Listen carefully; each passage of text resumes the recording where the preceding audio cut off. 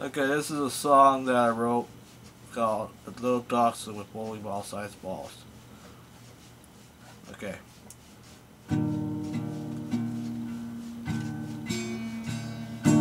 Here's a little story about a Weiner dog named Corey. He had a problem with his anatomy, so that story you'll see.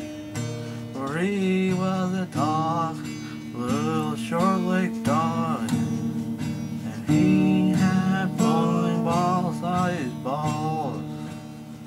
His feet didn't touch the floor at all.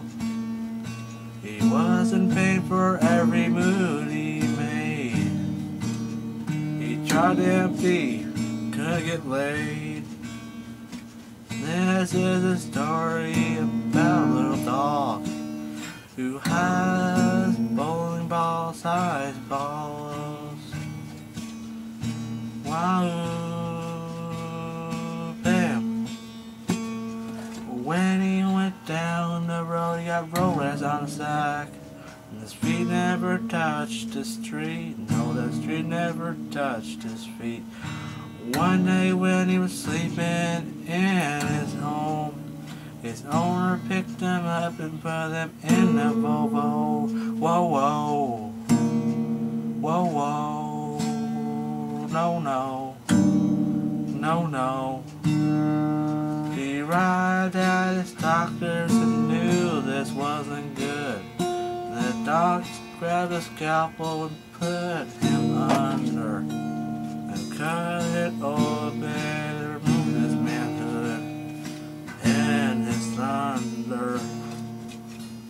The little dog cried every day, finding a way to make his owner pay. So he looked and looked and looked and looked, and now we know he gotta take what he took.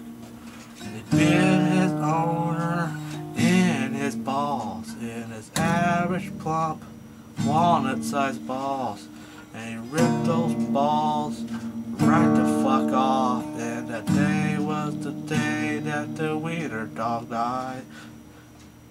And this is where the story ends, yeah. This is where the story ends. About a dog. About a dog who had bowling ball-sized balls.